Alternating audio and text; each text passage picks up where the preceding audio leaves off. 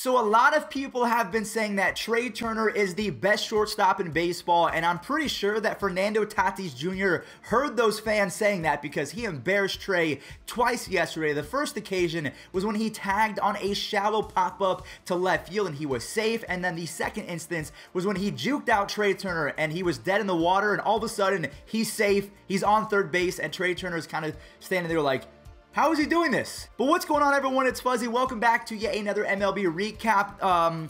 Unfortunately, we still have to talk about that Padres versus Nationals game because some really horrible things happened at the end of it, so the game was suspended. I believe that they're going to make up the rest of that game today. There was a lot of suspended games yesterday, some of them due to incidences off the field, some of them due to the weather and everything like that. So kind of a weird MLB recap, and also to anyone that was affected in the DC area, my heart goes out to you. Being from Las Vegas, anytime something like that happens, I just get, bad flashbacks. So again, my hearts and prayers go out to anyone affected in DC. So if you have no idea what I'm talking about, yesterday the Padres were up 8-4, but again, baseball is secondary in these situations. All of a sudden, there was some popping and some loud noises over in left field, and it was from a drive-by. Yes, there are some sick people in this world. I don't understand why this keeps on happening, but it did happen. Fernando Tatis Jr. and Manny Machado, they were lauded yesterday because they came out of the dugout. Yes, they were going for their family at first, but they allowed fans, Nationals fans, to come in the dugout and,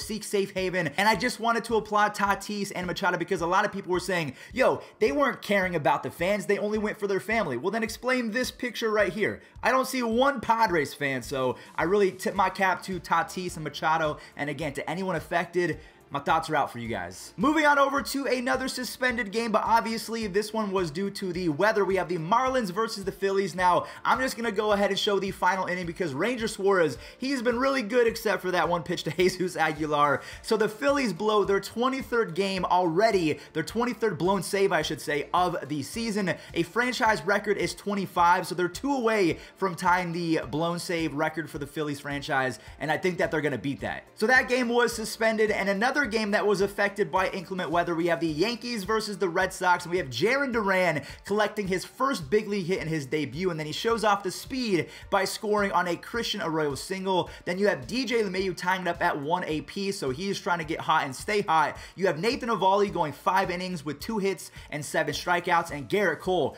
geez, 1 earned run on 11 strikeouts. And then here's kind of where the game fell apart. You have Alex Verdugo getting hit in the back by a baseball. Now you might be asking yourself, how does that happen? A fan chucked the baseball, they said yeet, and they hit Alex Verdugo while he is working. I want you guys to put yourself in Verdugo's shoes. You're simply working at your job, and all of a sudden a baseball hits you in the back. That's not going to feel great, and that's also not proper behavior. Even Yankees fans were saying, get him out the ballpark. We don't condone that. So I was a little bit surprised to see that because I thought maybe Yankees fans were going to condone that behavior, but to my surprise, they didn't. So good job, New York. And even though there was a few fights, and it was a weird game. Now, ultimately, the Yankees were gifted a W on a silver platter because Gary and Glaber go back-to-back, and then a huge gift from the baseball gods. This game should have been called way before it even started, even though a lot of Yankees fans were like, hey, it's sunny out, start the game. Well, they couldn't finish the game because they knew the weather was going to get really bad, and the Yankees, they kind of get a free win because the Red Sox couldn't make the comeback. All right, so let's talk about the walk-offs from yesterday. We have the Pirates versus the Mets. Now, actually, speaking of the Mets, let's talk about injuries first and foremost.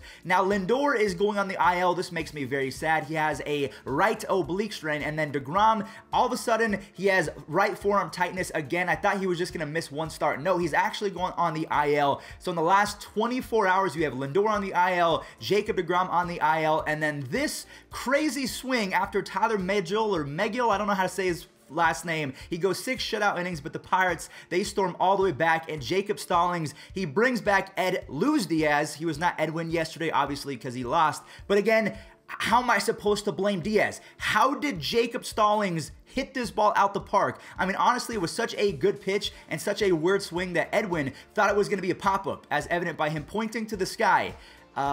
Yeah, it was a walk-off grand slam, Edwin. Moving on over to the second and final walk-off from yesterday. That one actually came in game number 2 of the doubleheader between the Twins and the Tigers. So let's talk about game 1 real quick. We have the Tigers beating the Twins 1-0. A very boring game. You have Robbie Grossman hitting a leadoff home run, and that was it from Charlie Barnes of the Twins, and also for both teams, as the bullpen for the Tigers don't allow a single hit, and Funkhauser has been dominant. He strikes out the side, and Gregory Soto, he saves it in the final inning. And then in game number 2, Akil, the bad man, Badu.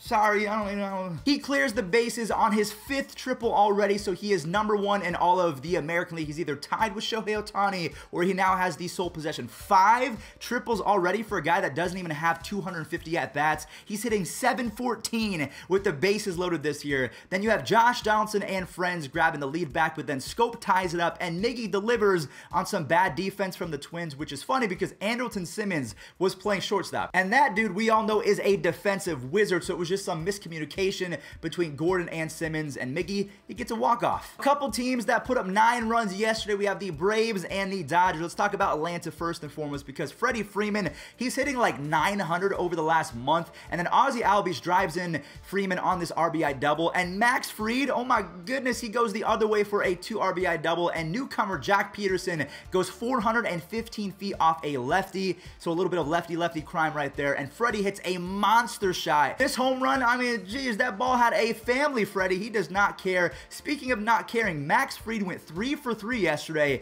and oh yeah, he threw 7 shutout innings with 7 strikeouts and 1 walk. That was one of the best performances I've seen all year from any player. And then the Dodgers also put up 9 runs. Max Muncy, I think, drove in 5 of them. You have Max Muncy driving in Mookie Betts, and then Mookie Betts later in the game hits his 14th home run and has a 141 OPS plus in a down season. That's how good Mookie Betts is. Later on in the game, Muncy does it again by driving in Mookie Betts, and AJ Pollock hits home run number 13 for Walker Buehler, who was sensational. You have 8 strikeouts in 7 innings for Walker, and then you have Muncy and Turner making it 9 runs. This was capped off by a 470-foot bomb from Mr. Max Muncy as he was coming off his All-Star selection, and Betts had 4 extra base hits, but unfortunately, he left the game with a right hip injury. The Angels versus the Mariners, you have David Fletcher hitting a double in the first inning, so he actually is second all-time for a hit streak for an Angels franchise. I don't want to talk about it in depth because I do not want to jinx it, so if he beats it, we'll go ahead and talk about it in depth. So he has another one later on in the game to make it 3-0, and then Taylor Ward as well as Jack Merrifield, they make sure that the Angels do not give up a lead, as Taylor Ward all of a sudden has 8 home runs and 30 RBIs. David Fletcher, a 3rd double on the night, caps off a 5 RBI day, and I just want to mention that Mitch Haniger, he now has 22 home runs and 58 RBIs, so he is kind of carrying the Mariners offense right now because Jared Kelenic has been really bad. I'm not going to lie to you guys. Cleveland versus the A's, another exciting game that almost was blown by the Cleveland bullpen. So you have Cleveland going up 2-1, and then out of nowhere, a bases loaded situation turns into a double play and then a fly out. So Cal Quantrill, he got very lucky in the bottom of the 5th. Franmil Reyes hits his 15th home run and now has 40 RBIs and 181 at-bats. That is nuts. Clase, after blowing a lead and a save the day before, he has a clean 8th inning, and then James Karinchak almost blows it himself, but he shuts it down as Cleveland wins 3-2. The Cubs, a close game as well. They beat the Diamondbacks 4-2 as Nick Ahmed and Josh Rojas to make it 2-0 for the Diamondbacks, and Zach Gallen was really good, 5 2/3 with 7 strikeouts. Just unfortunately, old man Soria, yeah, he allows a 2-run shot to Wilson Contreras to put them up 4-2, and Craig Kimbrell dominates for his 21st save of the year. The Cubs are all of a sudden back to a 500 record, and they've won 2 games in a row. So are they a good baseball team? Are they all of a sudden motivated by the fact that they're trading away players and they don't want their friends to leave them? Is that the case? The Brewers and the Reds, you have both starting pitchers actually showing up yesterday. Luis Castillo and the other guy, I can't remember his name. I am so sorry, Brewers fans.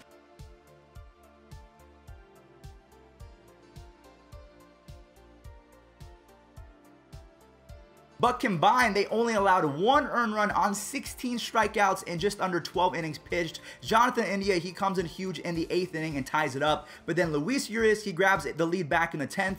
only to have Tyler Stevenson of the Reds tie it up yet again, but then Yelich starts a 3-run rally in the 11th inning for Milwaukee, and they win the game 7-4. The Brewers are 6 games ahead of anyone in first place, and to be honest with you guys, I don't see them slowing down anytime soon. The White Sox dismantled Houston yesterday. Houston has been playing some iffy baseball lately. Maybe they just got tired from winning so many games in a row. A few weeks ago, you have Zach Collins and Tim Anderson going yard, and then Jake Berger and Tim Anderson make it 4-0 right before Gavin Sheets hits a 2-run shot. He has been so clutch for them to begin his career. Jose Abreu, even in a down season after winning MVP, still has 16 home runs and 69 RBIs. Jake Berger, his first ever MLB home run is 460 feet, and Giolito, he goes the distance, 9 innings, 1 earned run on 8 strikeouts as he throws a complete game. The Cardinals versus the Giants. Molina moves into 4th place all time for the most starts by a catcher. You have Tyler O'Neill going the other way for his 16th home run, and then Kim,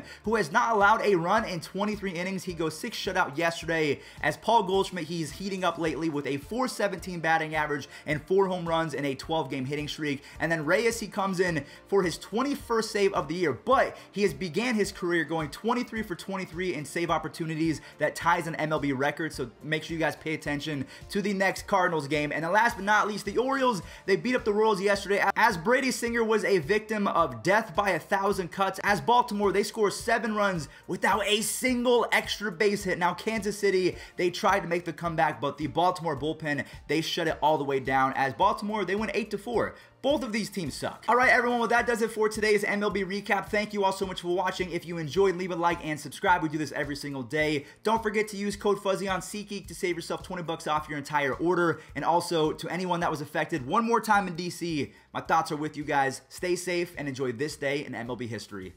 What is wrong with people? Popped up and playable. Brocious.